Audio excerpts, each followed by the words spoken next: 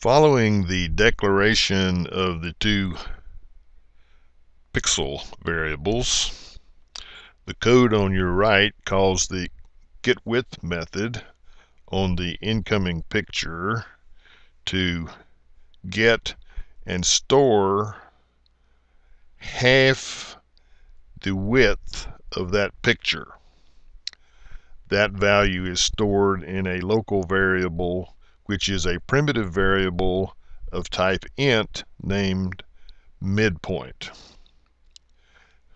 Then again, the code calls the getWidth method to get and save the actual width of the picture in a local primitive variable named width of type int.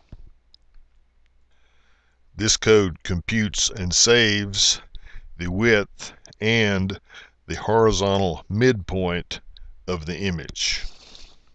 These values will be needed as we mirror the left quadrant into the left upper quadrant into the right upper quadrant. The run method continues with the code now showing on the right of your screen.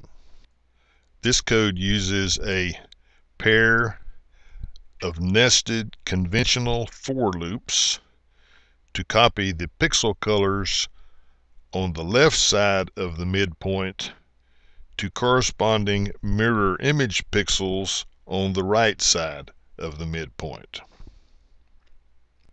The outer loop in this code iterates down through each of the rows in the top half of the image. The inner loop iterates across the left half of each row, copying the colors of the pixels from the left half to the corresponding mirror image pixels on the right half. When the nested for loops terminate, the code returns a reference to the modified picture object. As you saw earlier, that reference is assigned to a variable named PIX. Now let's get back to the last statement in the bottom right of your screen. I told you earlier that I would have more to say about the process of storing the return value from the method named mirror upper quads in the local variable named pix. Actually returning and storing a reference to the modified picture in listing 3 is superfluous and it is unnecessary. The code in listing 3 on the bottom of your screen already has a reference to the picture. That reference doesn't change because the object to which it refers has been modified. However, I prefer this programming style because I consider it to be more self-documenting. Returning now to the run method, the code on the bottom half of your screen on the right calls the method named mirrorhoriz for the purpose of mirroring the top half of the image into the bottom half. I will explain that method shortly. In the meantime, here is a review question for you. What is the name of a method that you can call on a picture object to draw text on the image? Of course, the answer to that question is that the method is named addMessage. The code in the bottom right of your screen cause the add method message to display some text near the upper left corner of the image as shown here, right there. Here's another review question for you. What method other than the Explore method does Erickson's picture class provide for use in displaying the picture? The Explore method can be used to display a copy of the picture object in an object of type Picture Explorer. The Picture Explorer object, as you already know, provides certain features that allow you to explore for the color values belonging to individual pixels in the picture. In addition, Erickson's class provides a method named Show that can be used to display the actual picture object as opposed to displaying a copy of the picture object.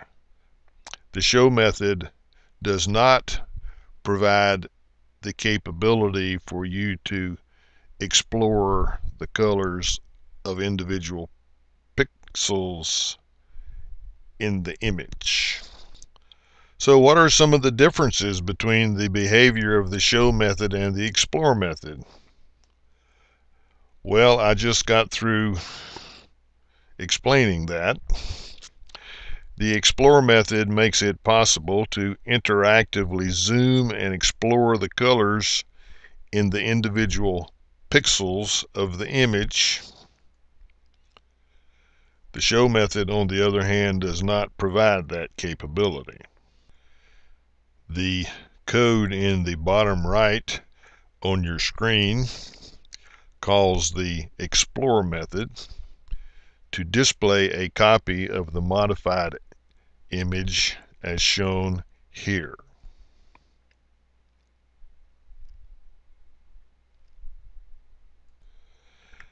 Finally, the code on the bottom right of your screen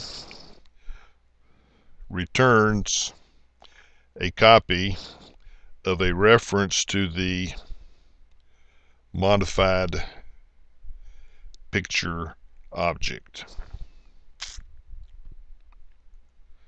This reference is saved in the variable named PIC back in the main method that we will take a look at shortly. Back in the main method on the right of your screen, the variable named PIC, which now contains a reference to the modified image, is passed to the printline method.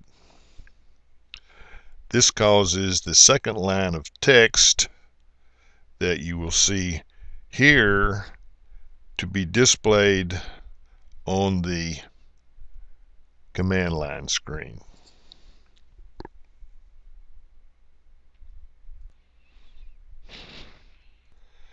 I still owe you an explanation of the method named Mirror, HORIZ.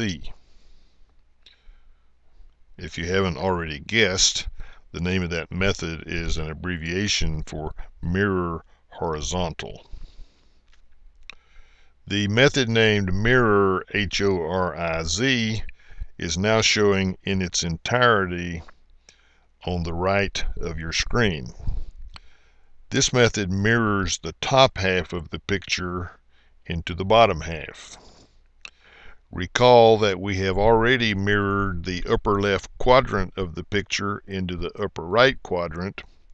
Now when we call this method, or when this method is called to mirror the top half into the bottom half, we will have achieved the specifications that I described earlier.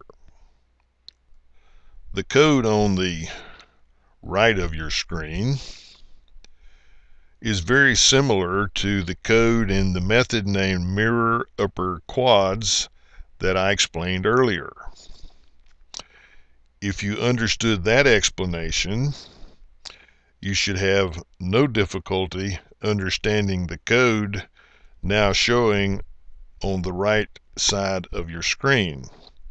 Therefore, it shouldn't be necessary for me to provide a detailed explanation of the code now on the right of your screen. The last line in the code on the right of your screen signals the end of the class named prob01 runner. So let's summarize what you learned in this lecture. You learned how to use nested for loops to process pixels on a row and column basis. That concludes lecture number 6, titled Using Nested Loops to Process Pixels, in which you learned how to use nested for loops to process pixels on a row and column basis. You can learn more about this topic by visiting my website at www.dickbaldwin.com.